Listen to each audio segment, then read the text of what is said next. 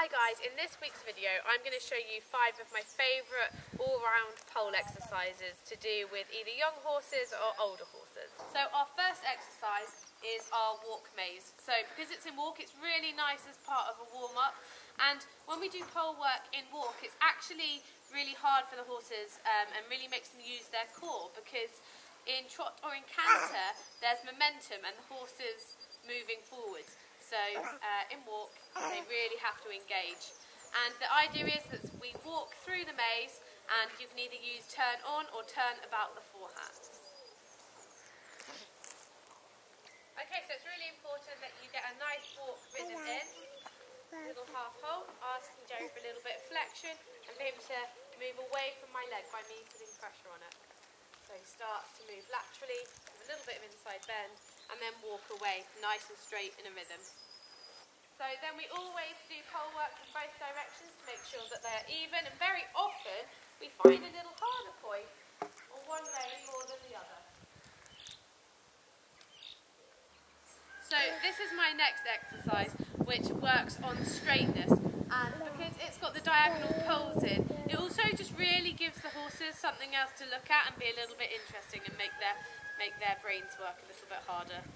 So again, the really important part of this is to keep a rhythm.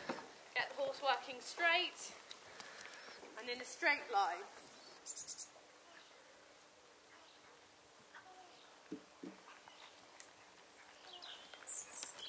And once you adjust the poles, you can then do the same exercise in canter. So for our next exercise, it's to work on bending. So we do a shallow loop. We've got 2 tunnels, and the pole in the middle, the widest part of our loop, Jerry has to get to the middle of that pole. So it really works, like I say, on getting the horses changing bend and bending and listening around the inside leg. And you can do this in walk, trot or canter.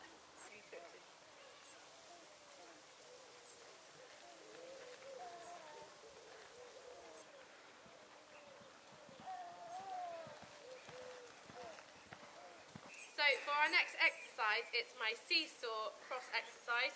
So you do it on a 20-metre circle, and you can go either side, so one's lower and one is a slightly raised pole. And this can be done in trot or canter, and the idea is to make sure that you ride to a rhythm and that you keep control of the horse's outside shoulder.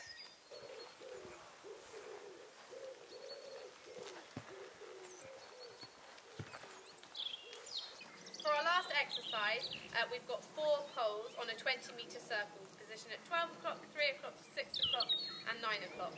And you, again, can do this in trot or canter. It's a lovely exercise to get the horses working in a rhythm. Again, make sure that you don't lose them through the outside shoulder, so make sure you have your outside leg and outside rein. And you can also count the strides between. So making sure that the horse canters or trots an even amount of steps between them.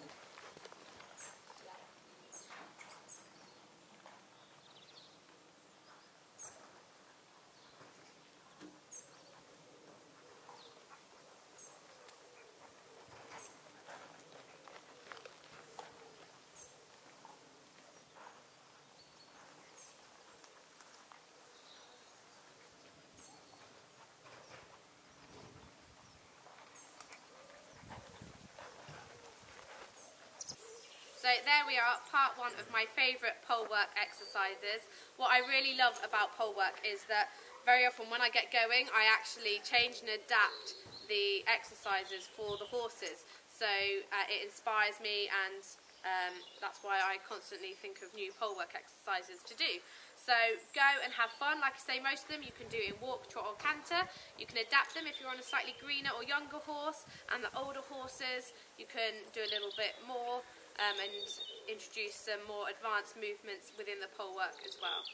So thank you very much for watching. Stay tuned for part 2 of our pole work video, and we will see you soon.